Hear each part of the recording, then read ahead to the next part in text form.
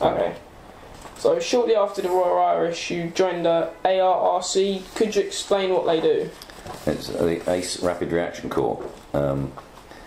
It's a corps headquarters that is directly responsible to the Supreme Allied Commander Europe as part of NATO.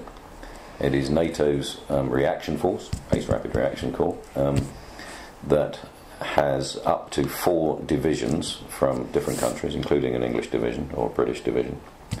And if NATO was involved in conflict anywhere, the ACE Rapid Reaction Corps would deploy with those divisions.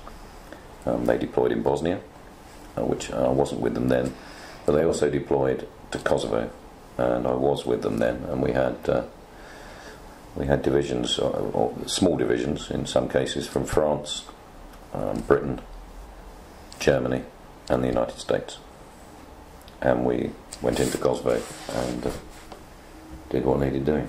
So what type of things did you do in Kosovo? Well, the first thing we had to do was, because of the United Nations resolution, was ensure that all Serbian forces left. We then had to restore law and order, which is not a military task, it's a police task, and then really help rebuild the country. Can we stop? I'm going to have to take it. Oh yeah. So what was it like in Kosovo? What did you do in Kosovo?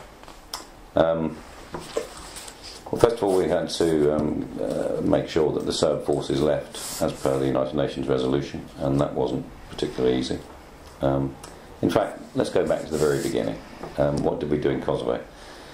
We deployed forward to Macedonia and coordinated the unfortunate bombing campaign that ultimately forced the Serbian president to agree to withdraw from Kosovo.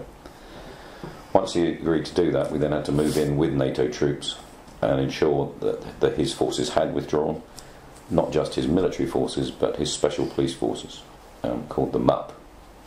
Don't ask me to say what that is in Yugoslavian, because it's very similar to Martian, the way it's spoken. We then had to disarm the UCK.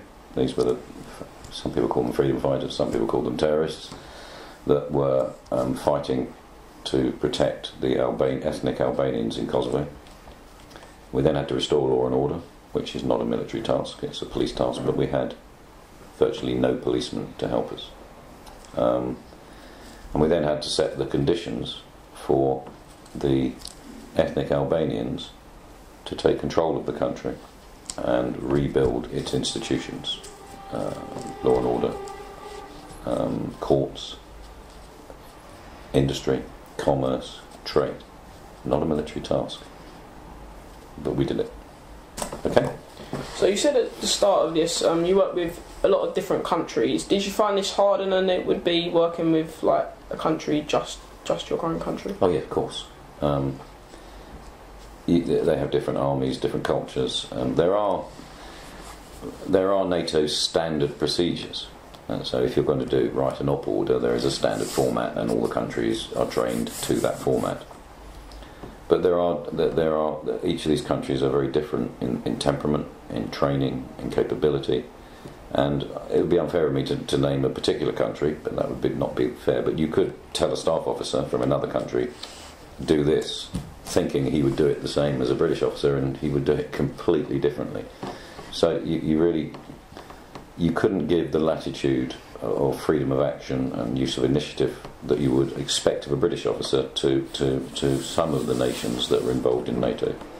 So planning and distributing orders and ensuring that things were done correctly was quite difficult at times. But it's going to be like that in a multinational force. We're all different. We're all different. And yes, of course, it's much easier when you just deploy as a national element. Okay, so in 1991 to 2001, you was Colonel acting as Deputy Commanding in Northern Ireland. Mm-hmm. What role did you play as that? I was the Deputy Brigade Commander. My main task was to stand in for the Brigade Commander when he was out of area or on leave. And the other tasks I had were mainly related to liaison with the Special Branch, and the administration of the brigade. Now, if you tell a brigade to go to war, there is a lot that goes with that, you know, fuel, rations, ammunition. And in Northern Ireland's case, because the families were over there, if the men were deployed, you have the families to look after and their welfare, the children's welfare. So, if you like, all the things that enable the men to go and do their operations. So, would you say it was harder when you was a colonel than when you was captain before? That's a really interesting question. My own view is the more senior you get, the easier your job is. And the reason for that is that when you're a captain, everything comes to you, and you've got nobody to farm the work out. The more senior you get, and as a colonel in that brigade, I had something like 2 lieutenant colonels, 6 majors, 10 captains, and about 30 senior NCOs. So if I had something to do, I would just farm the work out. The only difficult bit is making sure that you've got the resources and that the plan, that the end state and the plans you're giving them are achievable. Because you've got all that experience behind you, it actually is easier the more senior you get. Okay, so after Northern Ireland, you were as Assistant Chief of Staff in Cyprus. What does this mean, and what did you actually do out there? The Assistant Chief of Staff ran all operations on the island of Cyprus. And Cyprus is a base that is very important to Britain. It's got a port that our ships can come into. It's got a massive airfield that our planes can come into. Its location, i.e. in the east of the Mediterranean, sits quite nicely in an area that was unstable then, and continues to be unstable. So it sits just off the coast of Beirut and has fantastic access into all of the Middle East countries where there is still conflict going on. Within 3 or 4 months of arriving, we started to prepare for the invasion of Iraq under Gulf War II, so my entire time was spent planning that operation. Was it dangerous out there? No. We had some riots, but no, not really. Okay. Probably more dangerous walking through parts of London late at night. So you went out to Bosnia. What role did you play out there? Kosovo. And where are we on my career? Bosnia. No, I was in Bosnia long before I went to Cyprus. I went to Bosnia as a lieutenant colonel in 1994, and I was the military assistant to the Chief of Staff of the United Nations force in Bosnia. And what did that entail? The Chief of Staff is responsible to the General for all of the military operations. So I helped the Chief of Staff produce all the planning and operations for what the United Nations were doing in Bosnia, which included at that stage the handover to NATO after the atrocities at Gorazde and Srebrenica. So what was the climate like out there? The climate in terms of weather? Yeah. It was very hot in the summer and really cold in the winter. So how did you cope with that? Well, if you're out in the car, I went out there in their autumn, which was much the same as autumn here, a little bit warmer. The winters are savagely cold and there's lots of snow, but of course if you are out there for a period and you've got time to acclimatise, and of course British Army issue fantastic kit, so the weather is never really a problem. Yes, it can be uncomfortable, but you're trained how to look after yourself in the cold. You're taught about how to operate in the heat, and that is again about understanding water intake, understanding the need for breaks. So no, the weather wasn't a problem. So what was the most memorable part of your tour out there? In Bosnia? Yeah.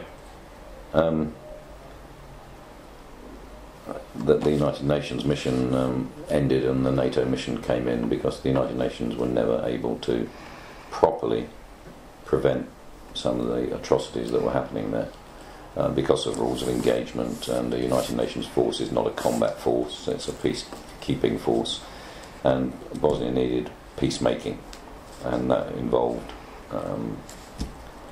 highly equipped armies basically saying you either do it otherwise you'll suffer the consequences. But there was terrible genocide in Bosnia over that period, as you probably know. Okay. So in 2005, you're a brigadier in Bosnia. What did you do differently out there? Oh right, no, we've skipped a bit. Okay, yeah. I commanded a multinational brigade in Bosnia as part of the NATO peacekeeping force. I had soldiers from Britain, Holland, Switzerland. I had an aircrew from Switzerland, Romania. So it was a multinational force, and my role was to look after the Serbian part of Bosnia, to ensure that they demilitarised, to ensure that the army, the Bosnian army, not Serbian army, that was being rebuilt, understood its role, became multicultural, and looked to support Bosnia as a whole and not just the Serb piece in there. We were also involved in countering serious crime at that time, and I don't know about now because I'm out of date. A lot of the drugs that were ending up on the streets in London and Paris and Berlin were being laundered through Bosnia. So we acted as, if you like, policemen. But the reason the army had to be involved is because these gangs were massively well armed, and the police weren't always capable of doing it. We also tackled illegal logging, which you may think, goodness me, that's a strange task. Well, Bosnia is a country that is absolutely covered in woodland, and a lot of it is hardwood and very, very valuable. And illegal logging operations were literally cutting down thousands of acres of Bosnian woodland that really should have been government controlled to be used to help build the economy. So we stopped them as well.